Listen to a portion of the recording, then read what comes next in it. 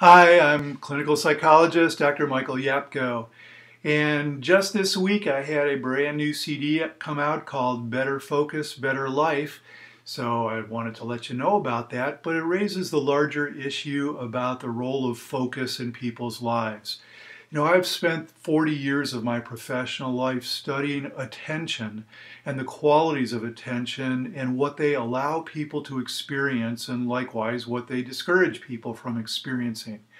And it's a general statement of truth that what you focus on determines your quality of experience. Well, in previous blogs, I've talked about depression in general. I've even talked about antidepressants a little bit. And part of what I think is so important as a skill set for people to develop is the ability to direct their own focus. So often what depressed people do is they focus on the things that are wrong, they focus on the things that really bother them, they focus on the thoughts that roll around in their head and generate all kinds of anxiety for them.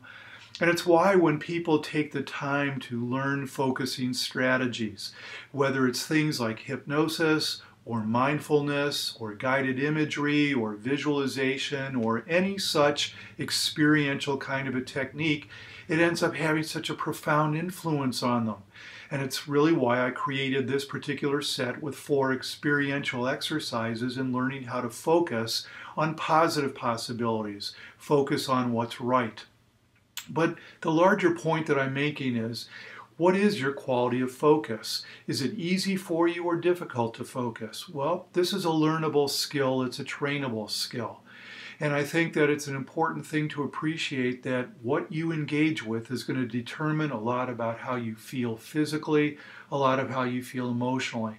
What a difference to focus on what's right. What a difference to notice your strengths and strive to amplify them. And of course, it's the very first principle of perception, that what you focus on, you amplify. So in this short blog, what I'm encouraging is for you to really stop and think for a moment, focus for a moment on your experience of focus. And if what you discover is that you have a hard time paying attention or you only tend to notice what's wrong, then it would be really valuable for you to start to learn some focusing strategies that redirect your attention to the kinds of things that can make you feel better. Focus on that for a while. Thanks for your attention.